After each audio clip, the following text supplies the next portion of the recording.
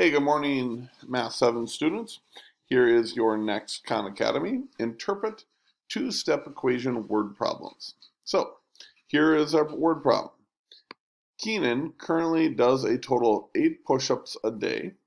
He plans to increase the number of push-ups he does by each day by 2 push-ups until he can do a total of 30. So first of all, you can notice how they have the total over here. Totals always get the equal sign.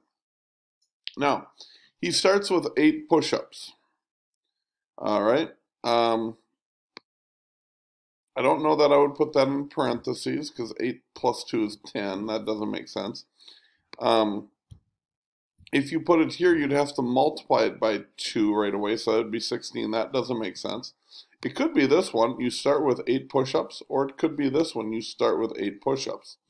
And then you increase by 2 each day. This would mean that he did 2 extra one time. This one means that he's increasing by 2 each day, and X stands for the number of days. So your answer here starts with 8, and he increases by 2 each day for a total of, until he reaches a total of 30, would be your correct answer. Let's try another one. All right, Hope made 3 different yo-yos. All right, she used 1 3/4 meters of string for the first one. She used 1 meter of string for the second one, and then a total of 4 1/3. So what do you think the Y stands for? Should equal, if this is the first yo-yo and that's the second yo-yo, Y should be the third yo-yo. So does that Y, what does the variable Y represent? Well, does it represent the total number of yo-yos made? No. Does it represent the number of meters of string in the third yo-yo? Yes. Let's read the last one just to make sure.